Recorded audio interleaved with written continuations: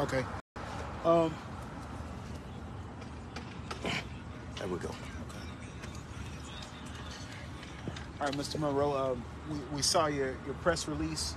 You are extremely concerned with the matters of this football field project. Yes. Give us your main takes on where it stands right now and what you're concerned about. My main take is right now we are being required to raise about $450,000. And they've had this grant for like 18 months prior to this date. And it's no way we can raise $450,000. There's no way. So what I don't want to do is I don't want the field to go away. The kids are excited. The new kids that want to come in are excited. And the bottom line is we just want the field laid. There was some things done that should not have been done. It was some questions that should have been asked that were not asked. And now we're at a point where the kids and the school may lose the field.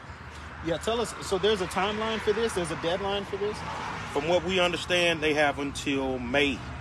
We have until May to raise this money, or we lose the field and we lose a grant that came with the field. You have a problem with the way that the grant was awarded and the stipulations in it? No, I actually don't have a problem with it. I have a problem with the fact that we were not informed properly that this was a matching grant. Okay. We didn't know as a community, as alumni base, that we needed to match the $450,000. Mm-hmm. That was never really relayed to us. Oh, well, it was on a website. How many of us actually go to your website? You should have had a community meeting to allow us, the opportunity to know that this was going on. And we just didn't know about the $450,000 matching grant. And we had to raise that amount of money. In the press release, you called Mr. Davis a manipulator and a liar. Oh, no doubt. Carl Davis is a manipulator and a liar. When we've tried to communicate with Mr. Davis over the last few months, he's ignored the calls. Quentin Smith has tried to reach out to him through emails. He's ignored the emails. He'll show up at the school antagonizing the principal. And if you have nothing to hide, why are you doing all this stuff? Quentin, let me add you in on this. I mean, give me your take on the progress of this project. It's slow. It's at a turtle pace right now, and all of a sudden, I went to a meeting last Thursday, and you find out a lot more information that they haven't disclosed. And now you're in a process where you have 5 months, literally, to get this done. And I know a little bit more about the grant part of it, just because of my experience and my background. But it wasn't told to everybody that needs to donate, or they were trying to get money from, what was needed. And that has become a problem now. And so now all of a sudden, we're in scramble mode to get something done. And that's unfortunate. We spoke to Mr. Davis about 30 minutes before we spoke to you. Yeah. And he said that there was just overall a lack of unity from the school's community on getting this done together. What's your take on it? It's hard to have unity when you're not invited. I spoke with him over a year and a half ago, almost a year and a half ago now, and we had some difficult conversations. And I was never invited to a meeting, and that's okay. I was invited last week, but it wasn't by him. I was invited by someone else.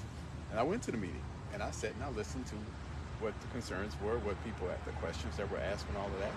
And I asked my questions. And some they had answers to, some they didn't have answers to. So now it's in a mode where you've had information since last April that you have to use one vendor. And one vendor is twice as much as the other vendor. So now you have to raise twice as much money to do that. A couple of months ago, about 6 weeks ago, you had a sign that said the construction was about to start. But no authorization to do that. And so one of the school board members made a phone call to HSD attorney, and the next day the sign was gone. So, but no one knew what the sign was. So it's a difficult situation because you want to feel for the kids. They deserve it. The school deserves it. The school in 3 years will be 100 years old. It's been the winningest football program in HSD history. The kids deserve that. And we don't want to lose this opportunity to get the field because of what was not done the legwork wasn't done properly. Let me jump back in with you, Mr. Monroe. Give me your take on what he said. You know, the fact that there's just not enough people unified in this area. I mean, I'm a guy that's around Jack Yates maybe 4 to 5 days out of the week. I'm here all the time, whether it's to help mentor kids who have actually helped me go back to college, and now I'm 6 classes away from getting my degree. You know, I'm here all the time. If you scream Yates, I'm coming. If you scream Yates to Quentin, he's coming.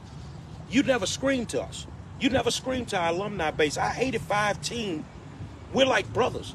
So if it's concerning this school and you put the word out, we're coming. It's not about unity, it's about selfishness. It's about a man who had something that he thought in the end was gonna make him some money. You feel what I'm saying? And now you need excuses as to why this has not been done. You don't have a capital gains, program in place to raise this type of money.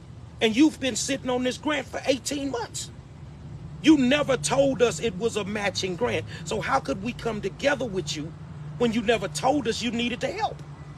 So there's, now you have a matter of months now.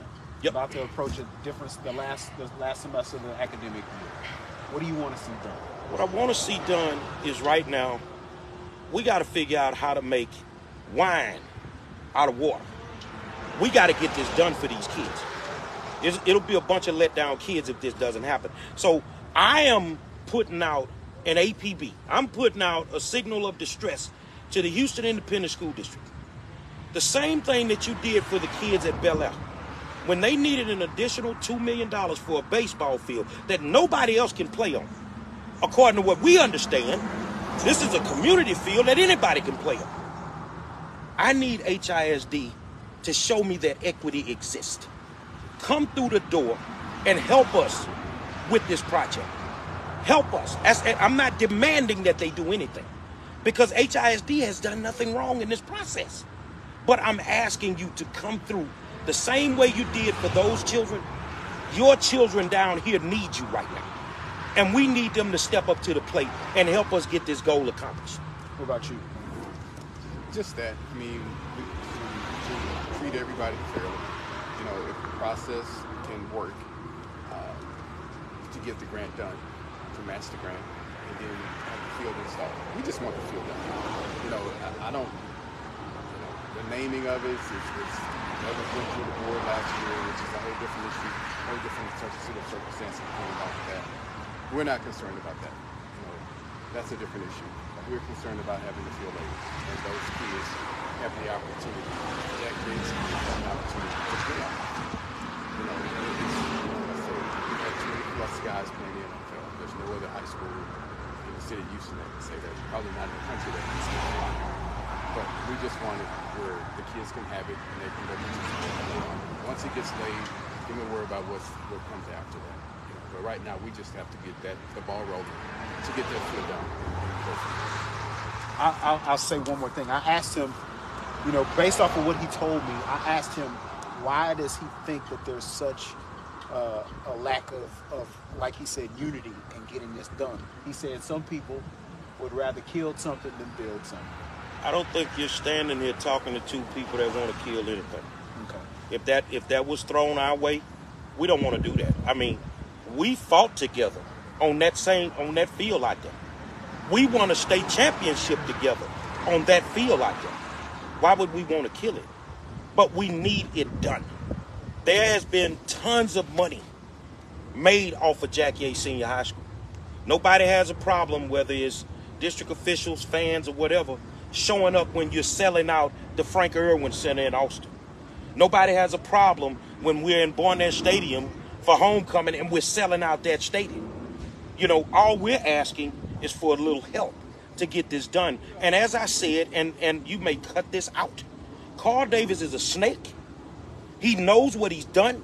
Quentin is the nice guy. I'm not. And if it was left up to me, I would gut him across the board and throw all his business in the street. But at the same time, I can push that aside. I can work with anybody for the betterment of this project so that we can get it done for these children. I got something for you. Go ahead, Jim. Thank you for bringing that up, Mr. Quinn. This is the most winningest program in HISD. I mean, wouldn't that give extra incentive to them, especially since we're to HISD to improve the field, especially since we're right across the street from U of H? Wouldn't they want to better those kids, help these kids get to U of H? I can't speak for the betterment or anything like that. I just think that the school deserves it. The consortium went out and they applied for the grant. They got the grant. Okay, so now the process of the grant may be flawed. Okay, and that's okay. But the grants are they're written the way that they're written. But I think ultimately Yates High School is an HISD facility. So anything that has to be done inside those gates, HISD, has a say-so in it. You have to go to the proper channels and all of that. So yes, it looks great on the HISD field to have the turf given to them from the Houston Texans. So yeah, from that standpoint, it looks great to have that. And to put it at this facility would be perfect because we are the one that has, prior to the last 10 years or so, this has been the school that's been notable for winning in football for the last 60, 70, 80 years. So, but yeah, this is the place that should be. If you're going to put an NFL given turf, this is the facility that it should be at. And to let people know that the current field that's out there, there's no way to water it. Something's wrong with the water line. The field hasn't been watered in over 3 years. It's as hard as concrete. You see what I'm saying? And it's not fair that those kids have to go out there and not be able to practice on a decent field. On top of that, they made the playoffs. But the week that they were getting ready for their playoff game, they had to practice in the parking lot in the back on the cement because they don't have lights on their field. There are several schools that don't have lights on their field, but those schools happen to actually be predominantly African American and Latino. So these schools don't have the adequate facilities that the average parent would want to send their child to. And that field would be a major upgrade. But I'm sort of like Quentin. For 60, 70 years, it's been Jack Yates football. And I think after 60 or 70 years, we deserve this field, and we're just asking HISD for some help. Quentin, give us your last name real quick. Smith. Quentin Smith. Okay. Thank you. Good. Thank you so much. Thank you. Yeah, can I just get you both to say and spell your names for me? My name is Gary Monroe, GERRYMONROE. Perfect. Thank you, sir. Quentin Smith, QUINTIN Smith. Okay, perfect. And how are you guys involved in this? Just former students? How should we identify you?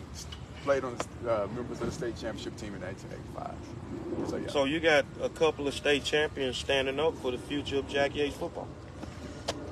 Thank you, gentlemen. I No appreciate problem. Guys, thank you. Sorry, Oh, I got my here a little brother, bit late. anytime. That's okay. I was down at the other end thinking